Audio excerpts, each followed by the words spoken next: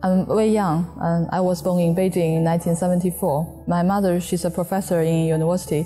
My father, she's a teacher in a high school teaching Chinese. My father told me about the Chinese tradition. I was a big fan of Chinese culture. My mom, she told me more about mathematics and how we can protect the environment. I was very keen to go to Rome to study all the fascinating squares in Rome, but they didn't open degree courses for master students. So I applied Sheffield because on their brochure they said, if you like countryside, you will like Sheffield.